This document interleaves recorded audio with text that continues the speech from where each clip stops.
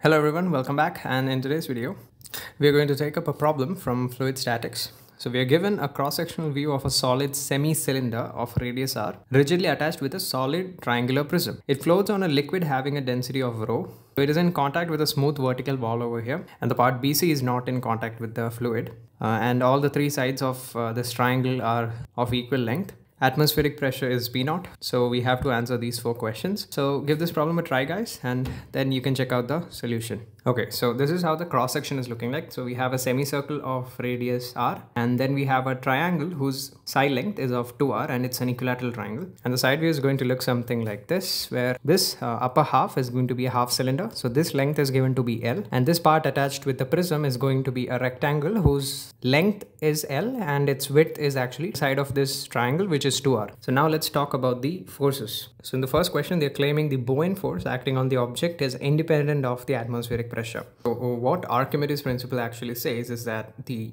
upward Buoyant force that acts on an object that is immersed partially or fully in water is equal to the weight of the displaced fluid by that object. So now the weight of the displaced fluid has nothing to do with the atmospheric pressure. Essentially, you can just directly take this option as this is always correct, independent of what object is immersed in the liquid. Even if it is partially submerged or fully submerged, the Buoyant force will always be independent of the atmospheric pressure. Or if you want to prove it, like, you can take a small differential element, something like this, and we know that the fluid pressure will be acting something like this. So as you can see, the vertical components of these forces, right, they will depend upon the pressure difference, as you can see. So let's call the pressure, fluid pressure at this point is P1. Let's call the fluid pressure at this point is P2. P2 times dA minus P1 times dA, the vertical component of it, which will be some cos theta or sin theta. This essentially should balance the dW, or the weight of this part. Now, when we talk about the pressure difference, the P0 term anyway cancels out, right? So if you do P2 minus P1, the P0 term cancels out anyway. So you can prove it like that as well. So option A is correct. So the second option, it's saying what is a normal force exerted by this vertical wall. So let's call the normal force as some n. So this is how the fluid pressure forces are acting on our object. By symmetry, we can say that if you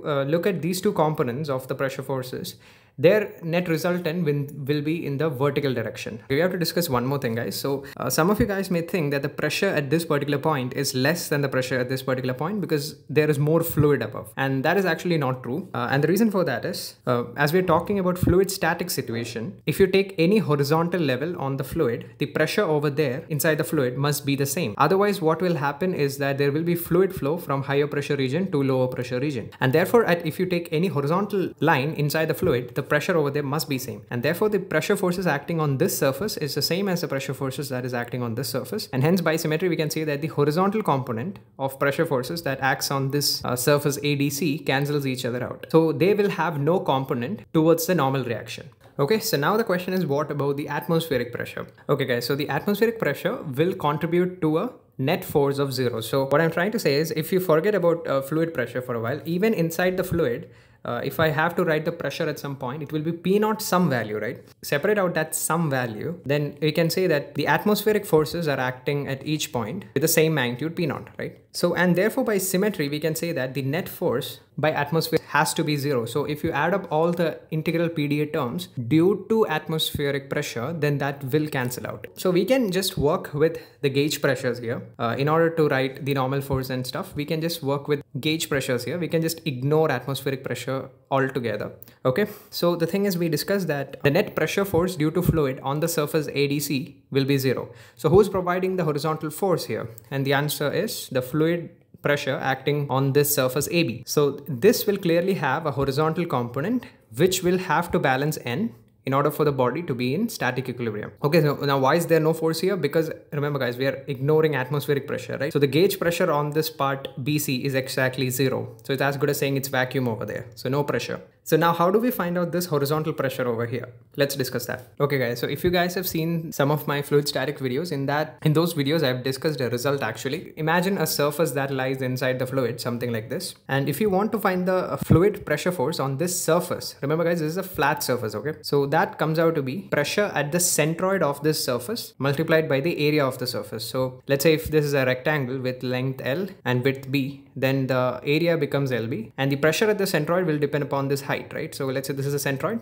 and the height of the centroid is hc. So the gauge pressure at the centroid is rho g h c. This is the gauge pressure force that is acting on this surface. But in our current problem, we have the bottom triangle, but we also have a semicircle, right? So how do we write the force on that semicircular surface? And for that, we are going to use a trick. So let's say this is some arbitrary curved surface inside the fluid, and the fluid applies pressure forces in this particular direction. And so clearly we can see that the net force on the surface will have an x component and also a y component, right? So how do we determine that? So one way is you can write down pressure function and integrate the x components and the y components separately. There is a neater way of writing this, and that method is you actually take the FBD of the fluid surrounding this surface. Okay, so let's say this is the FBD of the fluid surrounding this surface. So by Newton's third law, we can argue that the surface exerts a force of minus Fx and minus Fy on our fluid, right? Another thing is we can simply do a force balance on this fluid element. We have the weight of the fluid acting over here. There will be some pressure forces acting on this surface over here, and there will also be some force acting on this